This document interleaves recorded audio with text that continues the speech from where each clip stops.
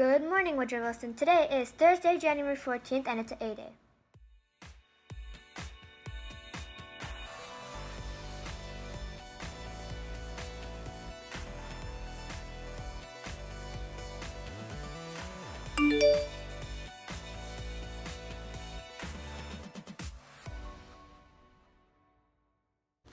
This past Friday and Saturday, the Model UN Club participated in JPSMUN, an online virtual conference for high schoolers, hosted by JP Stevens. This was an intense and difficult conference for many of our members. However, Ms. Saki and Mrs. Muhammad are so proud of the entire team for showing their professionalism and enthusiasm. A special congratulations goes to Ruhi Patel, who walked away with the honorable mention while representing the delegation of Cyprus in a General Assembly Committee.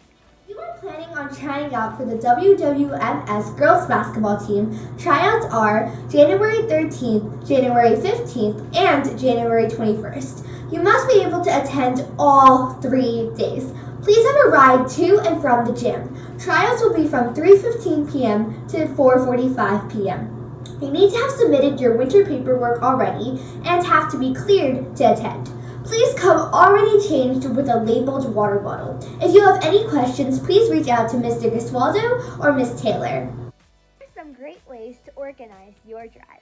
You should definitely create subject folders, as Google Classroom does auto-sort it, but it isn't always reliable. This way you can place your different documents, slide presentations, etc. into different folders depending on the subject. After this, you should definitely color code your folders.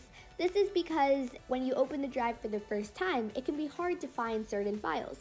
This will make them more recognizable. Now you must create subject subfolders. Now yes, there's one big overall folder and then a folder for each subject. But in each folder, you should organize it based off of a unit, topic, etc. So right over here, I'm putting unit number 1. And so that means that whenever I get any file or document for Unit 1, I put it into that folder, and then I'm putting Unit 2, etc.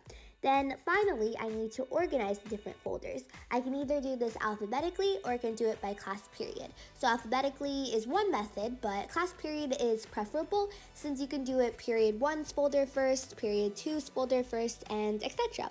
And that is basically your tip for the day. That's all for today. Thanks for watching.